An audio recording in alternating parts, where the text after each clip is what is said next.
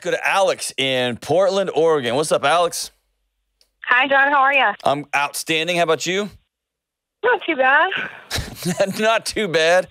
The undersell of the year. What's up? Right. Yeah, I got an interesting question. Nobody calls my show because when things aren't too bad, nobody does. Right. Yeah. Yeah. We just want to say hi. Just calling to say what's up. What's up, Alex? How's it going? So my dad recently, just a couple weeks back, had a heart attack and he almost died. Okay. And I feel guilty for not feeling bad about it. I'll get to the meat of everything you want to know. My main question is this normal? And if it's not, what do I do about it? If it is, how do I deal with the guilt of not feeling bad? So when you say you didn't feel bad, what does that mean?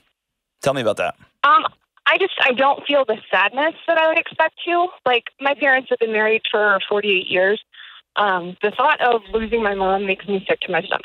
Okay. My dad, almost indifferent. And I didn't have a great relationship with him, but he was never a bad dad. Yeah. I didn't have that connection. Okay. So paint me a picture in like a sentence or two. What did you expect yourself to do or to feel or to experience in the hypothetical event your dad almost dies? I guess I thought I would have this like overwhelming sense of grief, like I lost something that, meant so incredibly much to me. Mm-hmm. And just like I would with my mom, and that would just break my heart. But yet with him, I don't know, like I felt sadness, but the sadness was for my mom for almost losing him. Yeah. So I don't know, it hit me weird. And like, I realized when she called me and told me that, she, I could hear it in her voice. She was just distraught. Sure. That's what hurt me. So I don't know, once I started thinking about it, I realized that's what my sadness was. It was for her. Mm-hmm. And I don't know, I've seen him since, and, he's doing fine. He had really high cholesterol, and one of his arteries was almost completely blocked. Mm-hmm. And he's being incredibly stubborn, and he's saying, well, it took 67 years for that artery to block, so now I have another 67 years. He's just being, so cavalier about it. And when he was in the hospital, he wanted no attention. He didn't want anyone to know, and it was, don't tell anybody. And now that he's out, he loves all the attention he's getting, and he wants to talk about every little detail. And it's a lot for me. I'm like, I can't, Here's my guess, Alex. This isn't just about the heart attack. He's been this way for your whole life. Is that fair? Yes. Yeah. And it's exhausting and annoying, and it is okay. For whatever it's worth, and I'll tell you, it's not very much. It is okay to not like your dad. Okay. You can love somebody and not like them. You can love somebody and respect them and not want to hang out with them. Mm-hmm. Yeah. Here's a couple of things I've learned working in grief for forever now, and trauma and tragedy. We have these Hollywood pictures of what happens. There's even a lot of research on juries. And when people respond, they find their husband has passed away or their kid has passed away, and they don't respond in a Hollywoodized way. They're often looked at as a suspect. Mm-hmm. Or why did you call this person that? What I will tell you is that whatever picture you have of how you think you're going to respond, you have no idea. None. Right. Most people, most of the time, don't scream and yell and weep and fall down on the floor. They go stone numb. They freeze. Yeah. And they will report things like, I can't feel anything. I am just, and that's just their body shutting down. And that's totally normal and okay. Here's what I want to give you to carry you on in the next however many years. You're going to have your dad with you, your mom with you, and just as you learn about Alex more.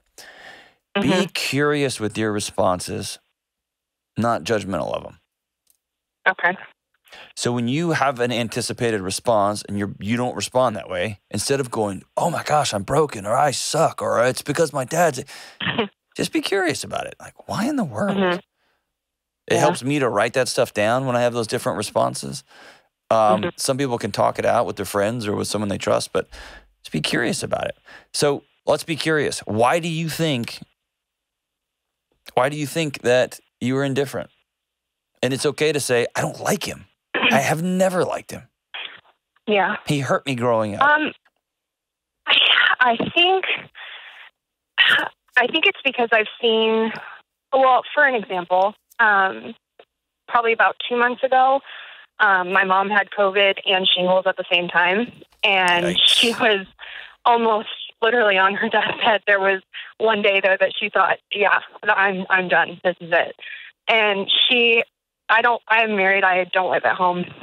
And, I knew they were going through this, and I knew she was also a little stubborn and didn't want to go to the hospital. So I had texted my dad and I said, hey, if she's refusing to go to the hospital and you won't buck up and take her, I'm going to call the police and I'm going to have a forced welfare check on her because I don't want her to die because she's being stubborn, right?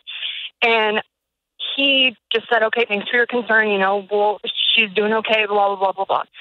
And I then find out when she asked him to call for an ambulance for her on that day that she thought this was it, he said, oh, are you sure? I mean, they're going to show up and you're going to be really embarrassed. And, like he cares so much about appearances, not the severity of the situation. Yeah. And then on top of that, I find out that when I said that to him, that I'm going to call the police and have a forced check on her, he laughed. He thought that was funny.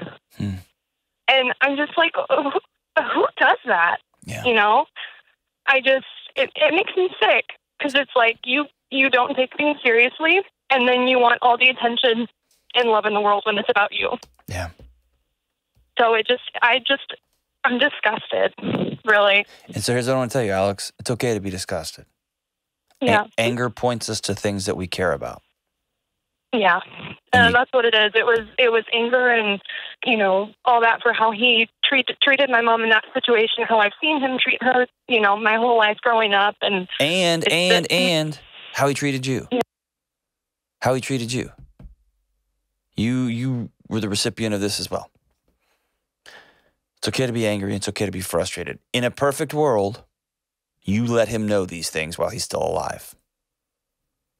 I've also seen it time and time again that people pass away and that initial wave of anger and disgust and frustration and all that passes. And then there's this longing almost for a myth, for a fantasy of, I miss my dad, right? I miss my dad. And letting him know, hey, we almost lost you and you're cavalier about it. Here's somebody who's not cavalier about you, me. And I love you. And I don't like your cavalier attitude. It breaks my heart that you're cavalier about mom's health, about your health. But you're dad. You're 60, 70 years old. You can do whatever you want. I'll tell you, it breaks my heart. And it's hard to love you. I do. It's hard to love you, though. And then when it comes back to the response, your response does, you don't need to be curious about it. You know why. You don't like the man. He almost killed your mom in your heart and mind. He almost killed your mom. He's been like this his whole life. You're just done with him. It's cool. You're allowed to be done with him. And I'm going to tell you down the road, this is going to come back. It's going to hurt. And so whatever you can process and deal with now and let go of. Here's something I think that you're carrying around that would probably be great for your soul. And now you should forgive your dad and put that brick down. Stop carrying it. I think you've been carrying your old man for a long, long, long time. And he's obviously doesn't have the tools and some equipment, and he's got some challenges that he's worked through, and he's not going to change. And so at the end of the day, you're carrying around the stuff that's not going to make any difference to him. So I'd set it down. And you can set it down by writing him that letter, by calling him and looking him in the eye, by saying what you need to say, or saying nothing and just saying, I'm putting that down. I love my dad, and he's drawing his boundaries, and so I'm going to draw mine. But that's hard, man. That's hard. In the last 2 years, I've heard more stories of people coming to the terms with their parents and who they are and their mortality or their idiocracy or whatever it happens to be. And I'm sorry. But to answer your original question, you're not broken, Alex. You're not evil. You're not mean. It's okay to not like your dad, especially if he's abusive, especially if he was ugly to your mom, especially fill in the blank. I always want people to be respectful and treat their parents with dignity. And it's always okay to just sit down and say, I miss my dad. Where were you? That's okay too. Thank you so much for that call, Alex.